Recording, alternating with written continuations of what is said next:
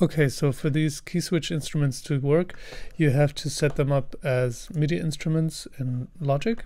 It's these little instruments right here, and you can create these, of course, by selecting New Instrument, and then you get it. You can give it a color with the color palette, which I did, and then you can cable it like this. So let me delete this again.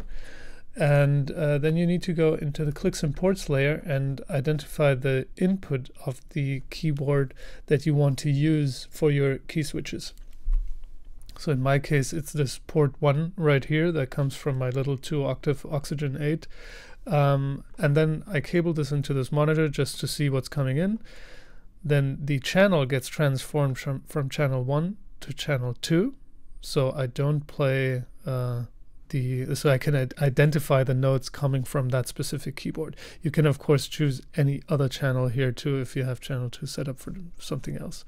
So if I play my regular keyboard, you can see over here in this column, it comes in as on channel 1, the notes, and if I play this keyboard, they come in on channel 2. So then you go into this other view where the instruments are. And here I have first a little splitter object that's just a transformer, and it's a condition splitter. So channel 1 just keeps passing through and goes to the instrument. And I'll show you where this goes later on. And channel 2 goes to the key switch. And in this case, all I'm doing is subtracting 5 octaves from the notes played. Now, in this particular case, the piccolo is already transposed up 24 steps, so 2 octaves, of course. So I don't have to hit the transpose buttons on my 61 key keyboard that's lying on my desk. It makes it just a little quicker. You know, the piccolo is just there, and I can obviously hear the range, so I know where it should be playing and what notes I want to hear.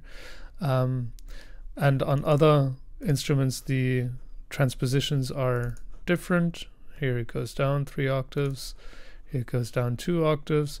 And on the lower instruments, like the bassoon, the bass trombones, and all these kinds of instruments, I needed to do different transformers because they have some key switches on the bottom and some key switches on the top. So you have this thing that transposes it up 3 octaves.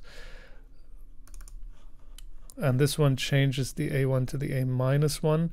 I don't have the instrument in my head what it does exactly, but it depends on what your instrument does, what kind of values these are, and you sort of have to figure that out for yourself. But you can change every note to make it access the key switch that you want. It's really simple. You just cable another transformer and another transformer from this monitor object, and thereby you can access anything and map any node to any value. So I hope this helps, and if you have any questions, send me an email and I'll be glad to help.